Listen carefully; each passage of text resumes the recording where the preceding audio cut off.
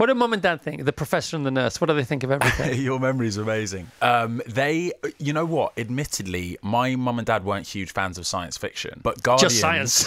Yeah, just the science part. Exactly, it's the fiction that they struggled with. I'll provide the fiction. Yeah, exactly. Yeah, but actually, like when you were saying that, Tilly now wants to watch all the Marvel films. Yep. That's kind of what it did for my mum and dad. They wanted to watch more after that. My mum's in love with Rocket. My mum wanted me to bring Rocket home. I had to explain that isn't possible, and I can't kidnap Bradley Cooper either. That's not a good look. Yeah. So, she's in love with the Rocket. I'm gonna get my mum a Rocket toy. I think that's the way. Because your mum and my mum and myself, I can't deal myself out of this. We were brought up with Rocky Raccoon. Okay, right. Yeah, and I wasn't can't help familiar. thinking it's not a little play on. Oh, it because could Rocky be. Raccoon was a big kids character. Right, and there's a lot of like retro nods. Well, what if from Rocky James. Raccoon? What if he morphed into Rocket Raccoon? Rocket Raccoon, yeah. Yeah. It's such an amazing character. It's a beloved character, and genuinely takes kind of like a central role in this film, and kind of leads from the front, together with Chris Pratt.